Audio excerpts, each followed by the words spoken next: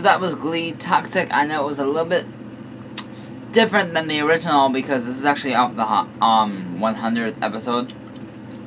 And they do that. And they just had to redo the songs that they've already done, but revamp them and do them a little bit different. So, chapter 22. Trace and Corey had their date. They went, I'm trying to think, what did they do? What was the first thing they did? Oh, they went to the aquarium, and they went bowling, then they had dinner. And then finally, they're on the beach together right now. Well, I gotta see if I have any water in my water bottle, because there's something lodged in my throat. Okay. And now they're on the beach. I slowly blinked my eyes open. A shiver went through my body as I realized the part of me that was freezing as the other part was comfortably warm. I looked up slowly and saw Trace looking back down at me. I realized my head was resting on his bare chest. And my arms were wrapped his arms wrapped around me. He kissed my forehead. "Good morning," he greeted. "Morning." "What?" I asked, not moving to get up. I was too warm and comfortable. I loved the feel of his arms wrapped around my topless body. And then last night rushed back to me, and I smiled. We had hung out at the beach together until I began to literally fall asleep on my feet. Trace had led me over to a little opening. It was basically a mini cave. We had cuddled inside it, and I had fallen asleep in this position. Our shirts were off, and his arms lovingly wrapped around me. Trace helped me sit up after a few minutes. He pet my lips before standing up and slipping out of his jeans. He smirked at me. "Want to join me for a morning swim?" he offered casually. I jumped up and took my own jeans off, and I took Trace's hand and we made our way down to the beach, our toes digging in the warm sand. We slowly slid into the cool water. Trace wrapped his arms around me and kissed me deeply. I rested my head on his shoulder. We stood there, rocking gently with waves. "What about our parents?" I asked after a few minutes. Told my dad we were at Zeke's for the night. "Zeke is going along with it, so we're safe," he said, and kissed my cheek. I wrapped my arms around him and sighed content. "Do you think we'll ever get attacked by a shark?" "You think we'll get attacked by a shark?" "I've always wanted to get attacked by a shark. That almost happened to me over in Nim." "Damn, you took my leg off," I said with another sigh. "A shark almost took your leg off in the Vietnam War?" Trace asked in a raising eyebrow. I nodded. "Duh. They're victors over there. I'm lucky I got out alive. Almost lost my leg in them." "You know," I said. Trace ran a hand through my hair and smiled innocently. I leaned up and brought my lips to his and with a gentle kiss. Trace held me tightly and grinned. You ever body surfed before, Corey?" he asked, and I shook my head. He brought me out to the water a little further. "When a wave comes up, just jump with it," he explains and demonstrated for me. The waves carried him towards the shore, and his head broke the surface. He shook his hair out and grinned, coming back over. The two of us body surfed together for a little, me laughing. Trace took it like he was having fun, even though he didn't really even smile or laugh or throw a frickin' party. Still, there was the ghost of a smile on his face. That was enough. We stopped after a while, and our niece caught up bloody from the sand. We grabbed our clothes and got back in the car. Trace rolled the windows down so that we could dry us off a little. I had so much fun. It was more than Chuck E. Cheese's, I said joyfully. Good to know our date is more than a place with shitty pizza and a guy dressed in a giant mouse. Trace said, rolling his eyes. I pouted and crossed my arms. "You didn't have a childhood, did you?" I whined. Trace smirked. "My childhood involved soccer ball and running up and down that hill next to the house to get in shape. The hill you always curse at." "I hate that frickin' hill," I cried and pouted deeply. I'm sure it hates you too, Trace said, unconcerned. You're sexy, I said. I sure am, he said, still unconcerned. He sighed and turned on the radio. We pulled it to a red light, and Trace leaned over and gave me a rough kiss on the mouth before straightening up. I smiled softly at him in his Trace way, and he showed me that he loved me.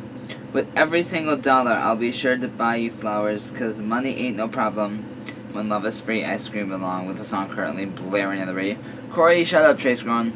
I opened my mouth to continue singing, but Trace slapped the hand over my mouth. Stop. I've seen them live, and you're ruining the song for me, he cried in annoyance. I looked at his hand and yanked it away. I smiled innocently at him, glaring and wiping his hand on the seat. Literally, you're the one I see, and I can't seem to get them off my mind, I screamed as he slapped his hand back over my mouth. I looked at it like my life depended on it. Instead of yanking it, Trace gritted his teeth and held it against my mouth. I glared down at stupid Trace's hand. How rude for you to interrupt my beautiful singing just because you're jealous. After a few minutes, Trace slowly pulled his hand away. He wiped it on my cheek, and I swatted it and whimpered. Ew, I hate my spit in my face. Why do you think it's in my mouth? Where your dick should be, I whined, running the back of my hand across my now wet cheek. You're such a sexual person, he said, shaking his head. And yet I'm the virgin. I pointed out with a smug grin. Trace rolled his eyes and flipped me off, pulling into the parking lot of some ice cream place. He grabbed our jeans and tossed me mine. We slipped into our jeans, and got out of the car without bothering with our shirt. We went up to the window and ordered twist cones. Once we had them, we sat at one of the tables together, shaded by the umbrella. Trace looked around before taking my hand and kissing me.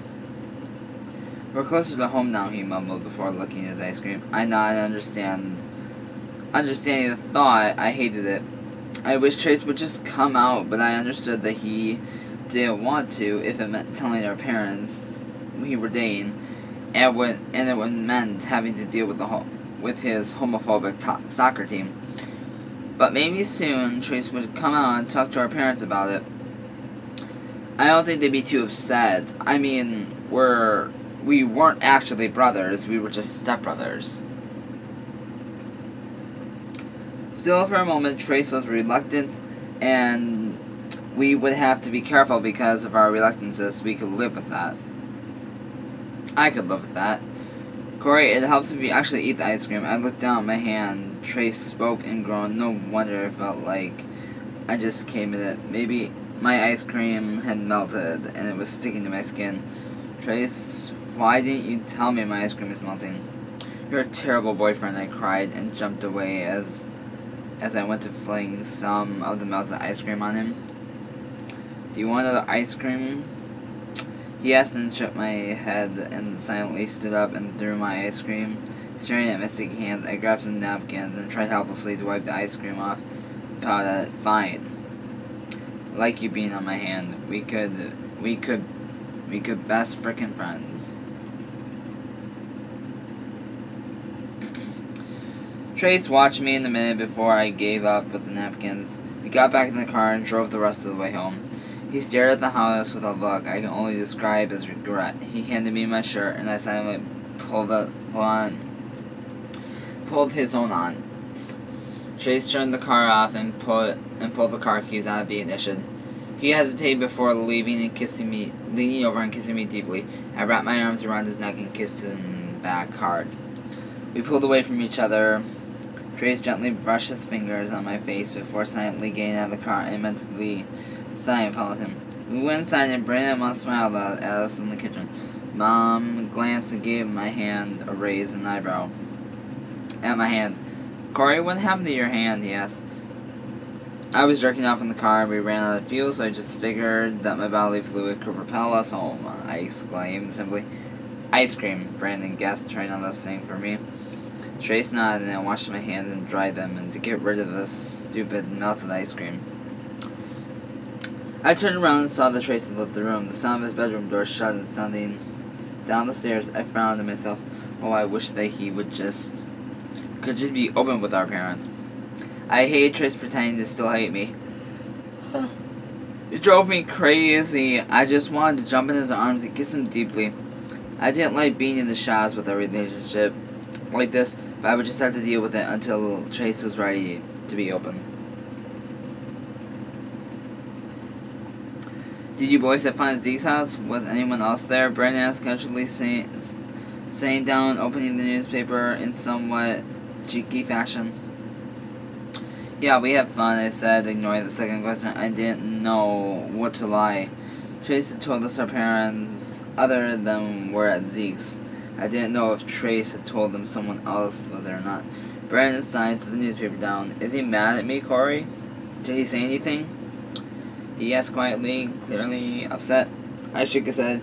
He didn't say anything, Brandon. He's just upset that, but also think he can get over, and you guys can talk about it, I assured him. He sighed sadly and ran a hand through his hair. I didn't know how bad it hurt him. He always said he didn't care, he mumbled. I believe him. I'm dumb. He stood up, offered me a weak smile before going to the side door and over to the pool house.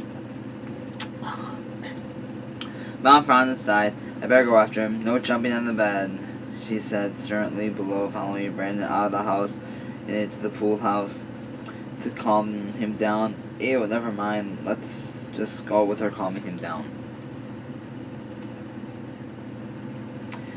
I went upstairs hesitantly outside Trace's bedroom, wanting to desperately go in there and kiss him. But at the same time, I knew he probably needed a break from me. I went to my room and changed my clothes. I went downstairs and left a note for my mom and Brandon before slipping on my shoes and going in the garage.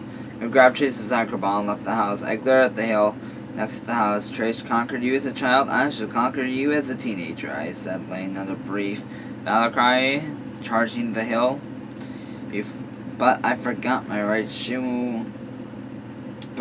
tie my right shoe and tripped over the lace, and it smacked under the ground, scrambling to grab the soccer ball before it fell all the way back down the hill.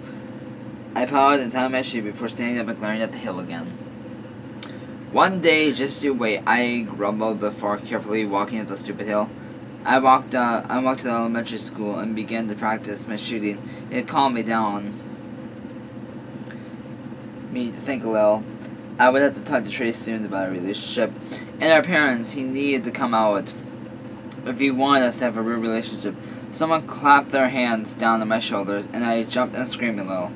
I turned around, prepared to yell at Zeke, and froze. Danny smirked at me, Greg, and oh geez, Julia, both standing next to him, along with some boy I didn't recognize. The t-shirt wore announced that he was another one of the Trace's teammates. Greg and the guy I didn't know instantly moved forward to grab my arms, holding me tightly. Davy's smirk got wider, and Julia glared at me, her eyes starting to water a little. You know everything was fine before you came along. Zeke wasn't a faggot. Trace didn't use girls for sex. I think you're having a bad effect on those two. And it's really starting to piss all of us off, he said. His voice victory. Just kick his ass already. I know he had something to do with Trace breaking up with me, Juliet said, and wiping her eyes desperately. I thought you were supposed to be nice. Zeke said you were really nice. Why aren't you being nicer? I was getting scared. Trace wasn't going to show up and save me this time. I was on my own. And I was fucked out of my ass. I tried and failed to tug my arms free. God, I hate homophobic soccer players. I whined, and Davy cracked his knuckles, looking amused. Believe me, they hate you too. And he stepped closer to me. I couldn't even back away. Juliet nodded, and Davy continued. And Greg and the guy holding me smirked, and Davy pulled his fist back, and amused in the eyes locked on my scared one. Oh, this is gonna hurt.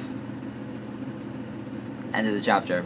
So, what do you guys think? Do you think Trace is just gonna show up? Do you think Zeke is gonna show up? Do you think both of them are gonna show up? And I'm gonna let you guys know, the boy that Corey did not recognize, his name was Tommy, and he will be introduced very soon. But I thought I'd just give you that. So yeah, until next time, guys. Okay, just ask the GSA. Mwah.